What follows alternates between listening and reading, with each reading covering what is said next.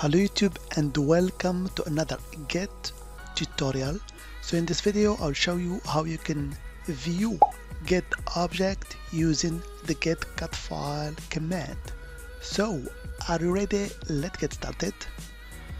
So as you can see here, I am inside a hello repo in GitHub.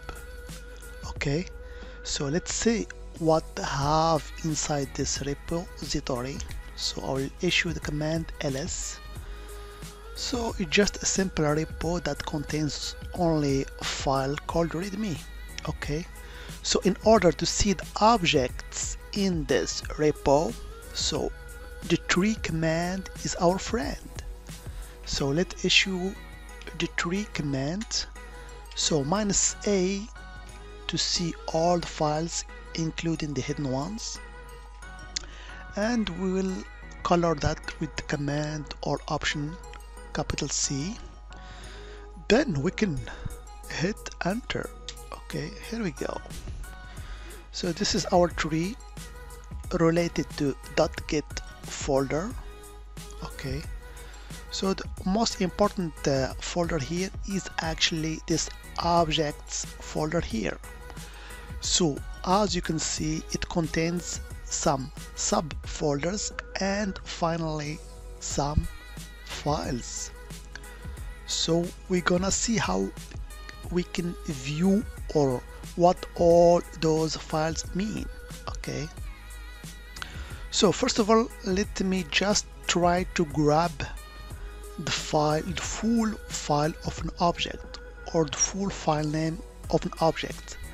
Actually, a file contains a hash, as you can see here, but the full hash begins with the sub name, then this file name. So I'll try actually to get the whole file name or the full hash.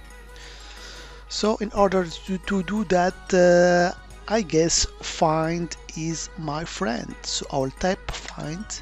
So I'm interested in .git/objects directory. Okay, and here I will just try to display just file names. So the type is F. Here we go. So we get our, I guess, 6 files path. But me, as I told you, I just interested in the subfolder name and file names. Okay, so how can I get that? So as you can see here, it's kind of delimited file names. So I will try actually using the awk command to get rid of the slash here and to concatenate the subfolder name with file name. So here we go. So I'll try to pipe that to the awk command. Okay, so the option -F. So I'll specify slash as delimiter, and then I can simply print the columns number 3 and 4. Okay, here we go.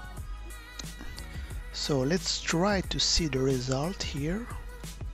Okay, so I get what I want. So I have the full hash of the files object actually in this directory.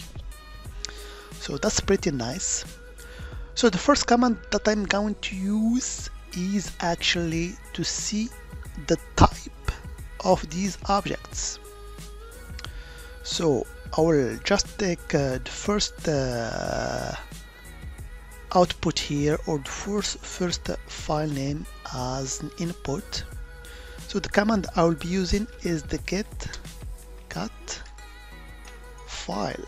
Okay, so I will specify the option -t for type just to see what the type is. So I'll take this first hash, for example, here. Here we go. oh, it's a tree. So actually a tree contains the directory listing of a repo. Okay, so it's file type. So let's see the second one, but this time I will take the second hash. It's a blob. So actually blob stands for binary large file, okay, or sorry, binary large object. So it just contains the content of the file. So with this blob I can view the contents using the same command, but this time I will use actually the option -p. P stands for print, so I can print the content of this hash file. Here we go. So you see it just contains one line. This is a readme file. So actually I have here a total of 6 objects. Okay, so let me loop through these 6 objects in order to find the type. So I can do that very easily with a for loop. So I will go back to here. So I will type for I echo in. So I will try to make a script here. Okay, so I will loop through these 6 objects. Okay, and I will try to print the file type. So all I have to do is just to git-cat-file -t, and I will provide our variable $i, and I guess that's all. Here we go. Okay, so as you can see here I have 6 objects, so 6 outputs. So I have a tree, I have a blob, I have a commit, and I have what else? That's all. Actually there are 3 types or 4 types of type object. There is a commit, which names actually specify a commit, a blob, which is a data actually, and a tree, but there is another type which is the annotated tag. But here we don't have tag in our repo, so we have only this 3 object, tree, blob, and comments. Okay, so with this command here, git-cat-file, you can actually grab the type of an object inside your repository. Okay, so that was just a brief introduction how you can use the git-cat-file command in order first to see the type of an object, and second you can view it using the option -p.